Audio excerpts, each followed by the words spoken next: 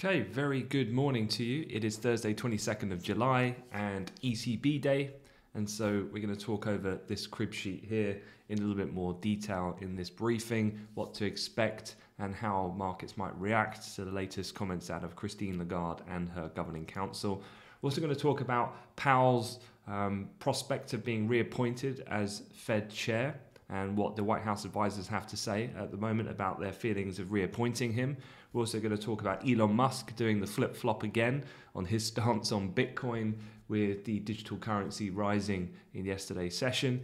Then we're also going to talk a little bit about the relationship between the US and China on trade specifically by the numbers and what I think is quite interesting from a political point of view and for the kind of optics on the foreign affairs situation there.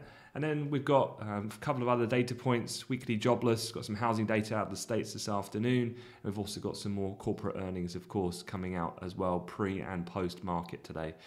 So first things first, let's start with the usual look around the markets from a sentiment perspective. And starting chronologically, we finished on Wall Street with gains of around 0.8% across the major three indices. Pretty uniform finish, in fact, on Wall Street. But just quickly, again, looking at these major charts like the S&P 500 future, full reversal then from the negativity that developed at the beginning of the week, and pretty much the entirety of that whole sell-off has been taken back. Yesterday, quite a nice respect of a trend line from the double top all-time high from Friday's session high, and you can see initially resistance and then using that trend line as a nice springboard for then a push up coming into that kind of somewhat infamous half an hour ramp that we tend to get into the closing bell on Wall Street. And then overnight in Asia, super quiet, and we've just kind of gone sideways and likely to remain the case really until the US start to come in or unless Christine Lagarde says something meaningful that really moves European equity markets and in sympathy might move US futures, but really looking for the US session to dictate things there. So again, equity markets recovering. The kind of shape of the Nasdaq is pretty similar from a technical perspective in the Nasdaq 100 future. Just looking on the upside, some short-term resistance here. Looking on the 30-minute chart, you can see from this marked up rectangle from the previous price points from the beginning of last week, and then that peak that we saw on Friday's session before the material decline of US equities overall, and then the COVID kind of panic that we had on Monday. And looking at where we are at the moment, we've recovered pretty much to that Friday peak. And so short term, you can see in the Asia Pac session, that upward movement seen into the final, the breakout above then some of that range high that we were seeing early in the week through that final half an hour ramp on Wall Street has just faded a little bit from the Asia Pac high. And then elsewhere, a quick look at the currency markets.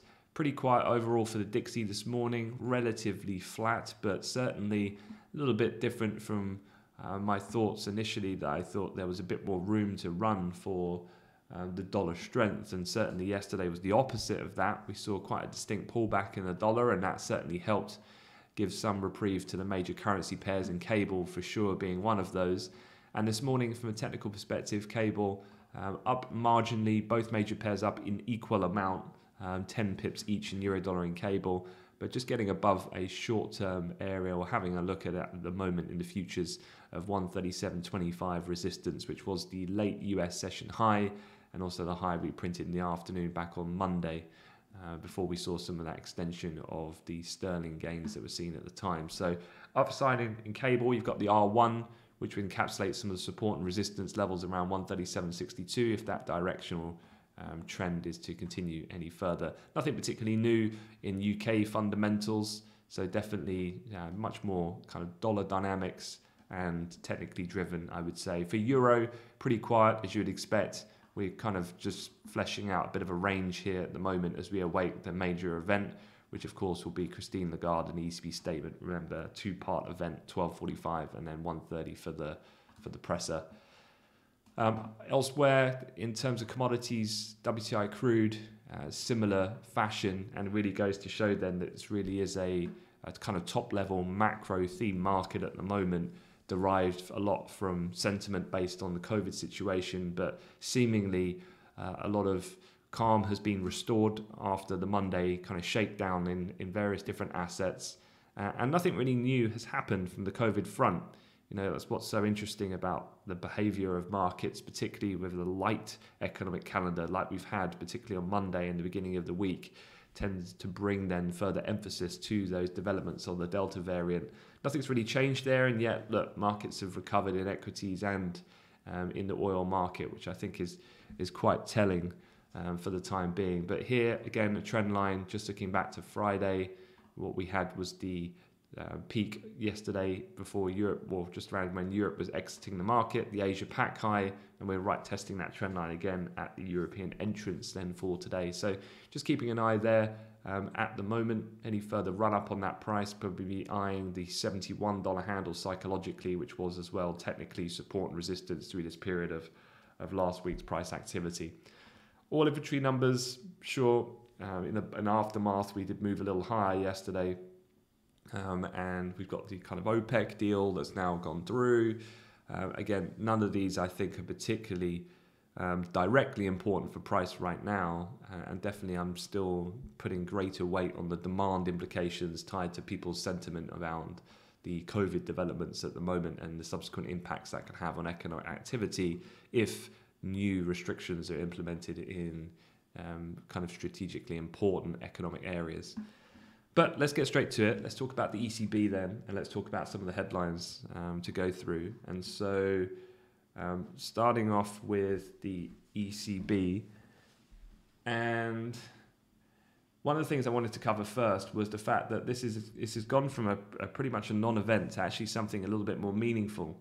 And the reason for that is we've just had recently the ECB strategic review. And so now that that's ended, people are looking for a new kind of shift in some of the language around the important components that would constitute their forward guidance. And so with the ECB shifting the inflation target from below but close to 2% to now 2% with a commitment to symmetry, with the new strategy could be interpreted as either a formalization of what has been doing over the last few years anyway, or a step towards more dovishness. So essentially allowing, kind of like the Fed have done with AIT, for inflation to temporarily run a little bit hot. And so, yeah, definitely it's going to be interesting to see how she manages this, Christine Lagarde, and the type of language. She has often said she wants to simplify the kind of language that's used to make it more appealing and more understandable to a broader audience. But generally markets don't like change, and change brings uncertainty, and uncertainty brings kind of risks surrounding potential volatility on its release. So hence the reason why today's quite interesting. This, of course, is going to be the first press conference since those changes have happened. And so what are we to expect? Well, the crib sheet from ING is always super useful, where it constructs then the kind of 4 key elements of policy on the inflation growth outlook on the left, and then the interest rate, the actual policy tools, and any commentary expected on the exchange rate, which I'd say is much lower a case in this current point in time. And then going from top to bottom, very dovish to very hawkish, and then the subsequent impact that can have on the euro dollar, given those circumstances. Their base case, again, probably the most agreeable, I would say, is that on the inflation outlook, recent data suggests a return to too low core inflation in 2022.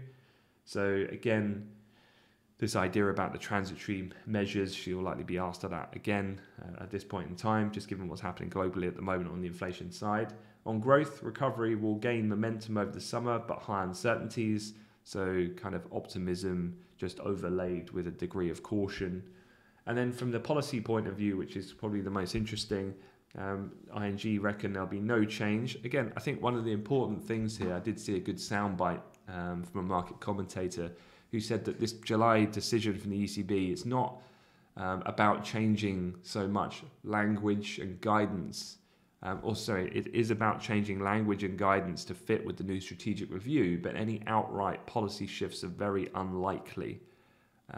And so there's tougher and more contentious discussions around starting to withdraw support, but the likelihood is that's too soon right now, particularly with the Delta variant that we're seeing in mainland Europe, and that's likely to come after the summer break. So at the moment, it really is just about the nuance around the change in language and guidance to match that recent strategy review more than anything. So I think that's the way I'd be looking at it. Most people in summary are kind of talking about a hawkish tilt given the change, and so therefore subsequently there could be downside risk for euro dollar. But the more that gets talked about, the more I think the expectations are going to be high that needs to materialize, and if it doesn't, you could see quite a meaningful upside response.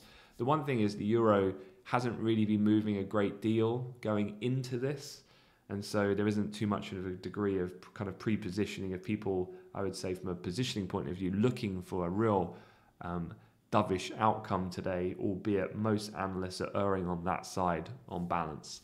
So something to just be aware of. All right, in terms of other things, I want to quickly just run through. Jerome Powell enjoys broad support for his renomination among top White House advisors. Though the decision in itself is not expected till later this year, he hasn't yet been put forward to President Joe Biden, but that's the latest update that he is seen as the most favoured candidate according to people familiar with the matter. Experts and outside analysts say that if Biden is looking to change leadership, then the current Governor Leo Brainard is the likely candidate to take that position. Elsewhere, in addition to Powell, Randall Quall's term as the vice chair for supervision, obviously important for the regulation in the US, his term will expire in October, and the board term for Governor Richard Clarida expires in January as well. So quite a few senior mainstay people on the board, as well as the chairman himself, coming up for potential renomination. So definitely worth being aware of that. Is it important for today and right now for a trading strategy? No. What's my view on the chances of Powell getting reappointed? I would say very high. And the market will generally not see a big response to that, but like it in the form of continuity in that respect. Elsewhere, just wanted a quick word on US and China. I just thought it was an interesting article. Not that I think it constitutes a real market move as far as this morning is concerned, but reports on Bloomberg were suggesting that China and the US are shipping goods to each other at the briskest pace in years, making the world's largest bilateral trade relationship look as if the protracted trade war and pandemic never happened. So what's been happening is China is purchasing millions of tons of US farm goods for this year and next, and stuck-at-home US consumers still shopping and importing in record amounts, which means then that trade between the two nations is kind of better than ever as far as recent times are concerned. And although China obviously signed an agreement during the Trump era to adhere to buying large quantities of US farm goods in order to stop then any further elevation in friction between the two nations, the fact is that despite then a lot of the geopolitical risk that we keep reading about between tensions between individuals getting sanctions, tech stocks, the military in the East China Sea and Taiwan and so on and so forth, the sanctions because of the way of which Uyghur Muslims are being treated in Western China, to Hong Kong and their diplomacy. It's funny how in actuality, under the bonnet, there is still pretty healthy trade happening between the two nations. And I think it really goes some way to show then how important the optics are for domestic politics on both sides to manage that relationship in the public eye. But in reality, I think that it goes some way to show that a real true destabilization of the relationship between these two nations is highly unlikely, in my opinion. So again, this is all, for me, it carries very big tail risk, of course, given how important these two economic nations are. But for me, the breakdown completely to sever ties in a way that would really impede trade, importantly, I think is highly unlikely. And so as much as this kind of tit for tat word kind of sparring is going on geopolitically at the moment, I would expect that to continue, to be quite frank, because we've got the midterms happening in a year's time or so, and I think both will want to have a pretty firm stance at that point. The US probably will be the aggressor in the commentary, and then China will just respond in kind at that point. So yeah, all in all, I think it just says a lot about what you read about and you hear about to what actually is happening, which is a fairly healthy situation between the two nations, despite the apparent fallout that's happening on the top level. And then Bitcoin, everyone was kind of hating on the crypto space earlier in the week because things were selling off quite heavy. but things have rallied pretty decent amount in the last 24 hours. Bitcoin futures reclaiming a 32,000 handle this morning. And yesterday, I think there's been a couple of comments. Cathy Woods has been talking it up again. And Elon Musk has come out and basically disclosed for the first time that his private rocket company, SpaceX, holds Bitcoin. And that Tesla could most likely resume accepting payment for its electronic cars. So he's done, again, another kind of about turn on that space. And he was talking on a panel with Jack Dorsey of Twitter, as well as the ARC chief, Cathy Wood, yesterday. And then as far as the calendar is concerned for today, it's pretty quiet overall this morning. And we've got weekly jobless claims happening at 1:30. Expectations are for another slight decrease down to 350 from 360,000. US existing home sales due at 3 o'clock, and a 257 and 2-year floating rate note announcement out of the US Treasury happening at 4 p.m. And then from an earnings perspective, let me just quickly bring this up. And from an earnings perspective, there are a couple of we're looking out for. So in the European morning today, you've got ABB, Roche, Unilever are some of the bigger names. From the stateside pre-market, you've got AT&T. It's probably one of the most notable names. And then you've also got aftermarket Intel, Snap, Twitter, and a few others to look out for as well. So not so much index moving, but single stock relevant for sure. I'd like to see fluctuations in the pre and post market trade for these particular individual equities. So far though, earnings have been generally quite good. I mean, that's what a lot of people are pinning on the equity that supported the equity recovery yesterday, irrespective of the COVID growing concerns on the Delta variant. Strong earnings yesterday helped generally lift sentiment. If you remember, Coca-Cola raised its full-year sales and profit forecasts, anticipating surging demand as reopening restaurants and stadiums start to get back underway. Verizon also beat consensus estimates set by analysts, and actually by the numbers, more than 85% of the S&P 500 firms reporting results so far have beaten analyst predictions, according to data compiled by Bloomberg. So that's kind of offset a little bit, perhaps some of the negativity at the beginning of the week, and we'll see if these companies today can follow suit. All right, going to leave it there, let you get on. Good luck for the ECB today, and I'll catch you tomorrow. Thanks very much.